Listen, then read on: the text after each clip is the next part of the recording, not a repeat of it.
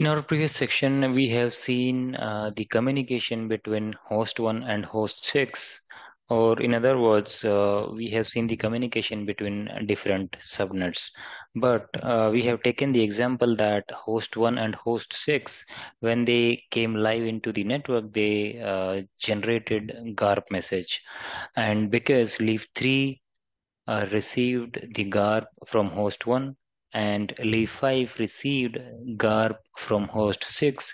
So both leaf 3 and leaf 5 they generated the BGP EVPN update. Because of that, leaf 3 was already aware about 20.1.1.5 and the MAC address 666. And likewise, leaf 5 was already aware about the host 1, 10.1.1.3 and MAC address 1111 with the help of BGP EVPN update. And we have discussed about the communication between host 1 and host 6. Now, we will take another example wherein you can see that host 6 is silent. It means that when host 6 joins the network, it is not going to generate any GARP message. That is why leaf 5 is not going to know about host 6, and also it cannot generate any BGP EVPN update. On the other hand, you can see that on leaf 3 we have host 1. So as soon as host 1 comes online, it is going to generate the GARP message. With the help of that, leaf 3 is going to generate the BGP EVPN update. And you can also see on the right hand side, which is the BGP EVPN control plane or the BGP EVPN update. You can see with leaf 5, it already knows about 10.1.3 and 1111, right? The L2 VNI, against that the L3 VNI, and the next hop is 333 or 3.3.3.3, which is leaf 3, and also it received the router MAC, which is ABC. Okay.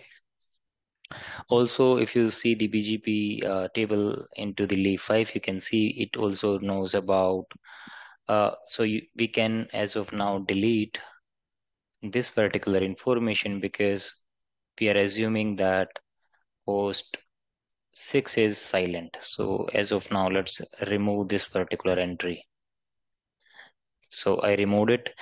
Also, you can see that both leaf 5 and leaf 3, they are generating the route type 5 or the normal prefix for the against the SVI 10/8, 20/8 with the router MAC and the L3 VNI.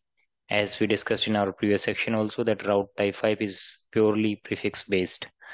Okay, so as soon as we create the SVIs, the devices are going to generate the route type 5. Yeah, there is another case when route type 5 will be there. Let's say if you have any external connection which is connected to your leaf switch, so all those external routes that will be redistributed within your VXLAN fabric, those will be seen as a route type 5 within your VXLAN fabric. Okay. On the other hand, you can see the BGP table or the updates that leaf 3 received. So you can see that it knows about 10.3 and 1111, which is the MAC against 10.3. The L2 VNI against that, the L3 VNI next up, it is the 3.3.3 itself. And then we have the two SVI subnets, okay, which is 1, 2, 3, 4, 5, the L3 VNI and the next hop VTAP addresses. This portion we have already discussed, which is in the center, that they both have SVIs 10 and 20. VNI for VLAN 10 is 10, 10, 10. VNI for VLAN 20, 20, 20, 20. We have the VRF customer A, which is having the L3 VNI 1, 2, 3, 4, 5. The Anycast MAC address is AAA. Also for bump traffic, we are having the multicast group, which is 239.1.1.1. So we are using this particular multicast group for both VNIs, VNI for VLAN 10 and VNI for VLAN 20. Now you can see on left hand side, on right hand side, there is no information related to host 6. There is only information about host 1. So leaf 5 already knows about host 1. Okay, so now let's see how the communication will take place between host 1 and host 6. So host 1, when we try to ping from host 1 to host 6, because host 1 is trying to communicate into a different subnet, so host 1 will try to resolve the MAC address of its gateway. So the gateway address for host 1 is 10.1.1.254. So it is going to generate the ARP request. Leaf 3 is going to receive this particular ARP request. Then it is going to reply back with the MAC address against this particular IP address, which is AAA, or or you can say which is the Anycast MAC address. Okay. So now host 1 can generate the ICMP traffic, right? So now when host 1 will try to ping uh, host 6, so it will generate a packet something like that. 10.1.1.3 will be the source IP, destination IP will be 20.1.1.5, source MAC will be 1111, and the destination MAC will be the gateway MAC or the Anycast MAC, which is AAA.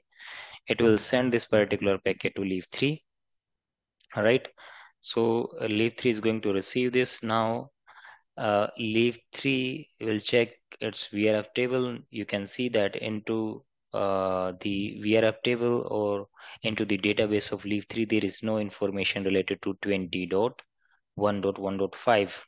Okay, but you can see that it has two next hop for the subnet 20.0.0.0/8.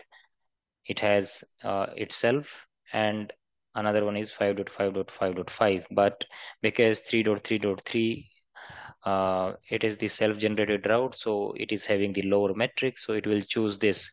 So when it will choose this particular route 20.0.0.0/8, it will hit the glean adjacency, and now leaf 3 will try to find out the exact location where 20.1.1.5 is residing. So now leaf 3 is going to generate an ARP request, okay, something like that. So the source IP will be the gateway IP, okay, or the Anycast gateway IP. Let me keep it 10. So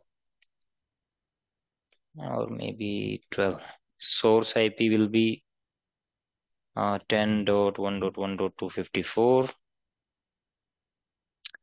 The destination IP will be, sorry, not 10.1.1.254. It will be,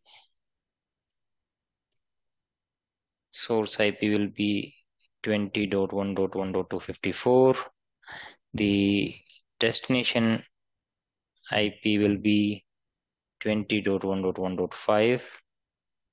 Source MAC will be the Anycast MAC address, which is AAA, and destination MAC it is trying to find out, right? So also there will be inner source MAC and inner destination MAC. So inner source MAC address will be AAA, inner destination MAC will be OLEF, because it is trying to find out where exactly 20.1.1.5 is residing, right? Now the VXLAN, because see now leaf 3 is trying to communicate into same subnet. It is generating an ARP request. So the VNI will be the layer 2 VNI, not layer 3 VNI, right? So let's clean it. So the L2 VNI, which is configured for VLAN 20, it is 20 20 20. So into the VXLAN there will be L2 VNI, which is 20 20 20. UDP header, there will be random source port. Destination port is same 4789, which is reserved for VXLAN. Then the outer IP header, the source IP will be the IP address of leaf 3, which is 3.3.3, or the VTEP address of leaf 3. The destination IP will be the multicast IP address, which is 239.1.1.1. You can see here the multicast group for bump traffic is 239.1.1.1.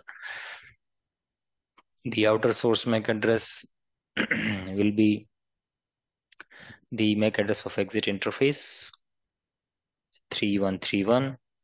The destination MAC will be the MAC or the multicast MAC, which will be derived from 239.1.1.1. So, okay. So if you, I will not go into too much detail of how this particular ARP request will travel, because I have already explained in our previous examples how the packet flows in case of multicast. So this particular packet will be sent to spine 1. Spine 1 will do some modification into the outer MAC headers, and it is going to send this particular multicast, not multi, I mean this particular packet that it received, it will send it to leaf 5, right?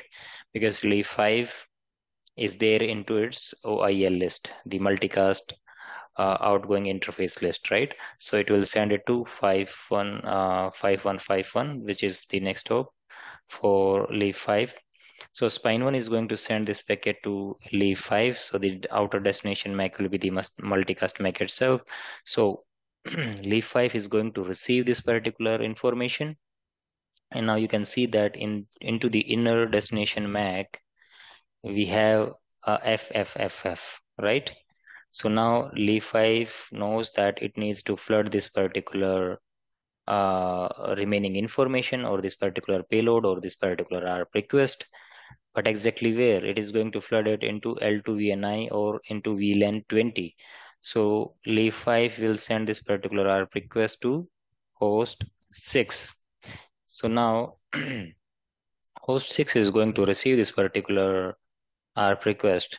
Now you can see in the ARP request, the source IP is 20.1.1.254, that which is the Anycast gateway, or the gateway address, which is also set on host 6 itself. So now with this ARP request, now host 6 also knows what is the MAC address against against my default gateway, right? So now host 6 is going to reply back, right? And it is going to reply back something like this. So the source IP will be 20.1.1.5. The destination IP will be 20.1.1.254, which is the gateway IP. And wait a minute. And the source MAC will be the MAC of host 6, which is 6666. And the destination MAC will be the MAC of gateway, which it received from the ARP request. You can see now. So this is the ARP reply, right, which is sent from host 6, right? So host or leaf 5 is going to receive this ARP reply, right? But now you can see that the destination IP is 20.1.254 and the destination MAC is AAA. As we discussed that this is the Anycast gateway IP and the Anycast MAC address. So leaf 5 is also listening with on this particular IP address and this MAC address. That is why this particular ARP reply will be consumed by leaf 5 itself. It is not going to travel back to leaf 3. Okay, because we know that on leaf 5 also we have the same gateway IP configured 20.1.1.254, and it is also having the same Anycast MAC address. So that is why leaf 5 is now going to assume that okay, this particular ARP reply is for me. So that is why it is now going to consume this particular information, and it is not going to send it back to leaf 3, never. Okay, so now leaf 5 is going to store this particular information that it just received. So 20.1.1.5 it received, right? So L2 VNI is 20.20.20. L3 VNI against this is 1, 2, 3, 4, 5. it is second, and it is this next hop for this particular endpoint. Now, though leaf 5 consumed this particular ARP request, okay, which was originally generated from leaf 3. So now you may think that how leaf 3 is going to know about 20.1.1.5, because leaf 3 is waiting for this particular information, which is now consumed by leaf 5. Now we have our simple funda for BGP EVPN, because now leaf 5 received some information which is 20.1.1.5 and the MAC address which is 6666, right? So it received this particular information from port number Ethernet 1 by 4. So it is going to send the BGP EVPN update. Okay, and now with the BGP EVPN update, leaf 3 will receive 20.5 and 666, and now it will know that okay, it is having this L2 VNI and this L3 VNI, and the next hop will be 555. Okay, something like this. And also the router MAC, right? The router MAC will be DEF. So now you can see that the table for leaf 3 is populated with this information. Now when the next packet comes in, you can see that the communication will be through, because now once host 1 is trying to communicate with host 6, the destination IP, you can see that into the table of leaf 3, into because the database of leaf 3 is now populated.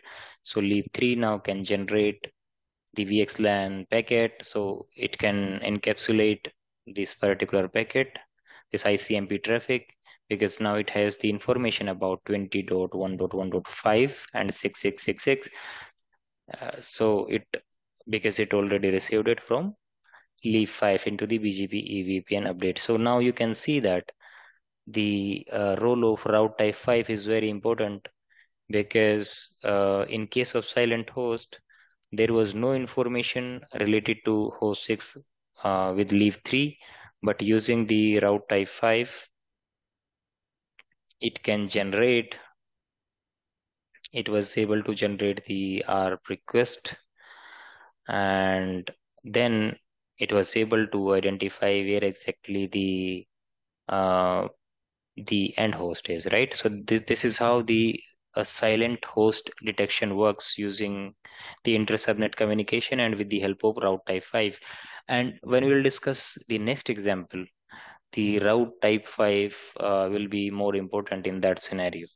Okay, so this is how the communication works, or the inter-subnet communication works in case of silent host. And I don't think that I need to again discuss about how leaf 5 or leaf 3 they are going to populate this information about the IP and the MAC addresses. So they'll do it using the route type 2, right? And the IP subnet or the SVI subnet information will be sent using route type 5. But as I told you earlier also, that route type 5 is purely subnet based. There is no MAC address involved in that. Okay. So I hope this is clear to you, and see you in the next section. Thanks for watching.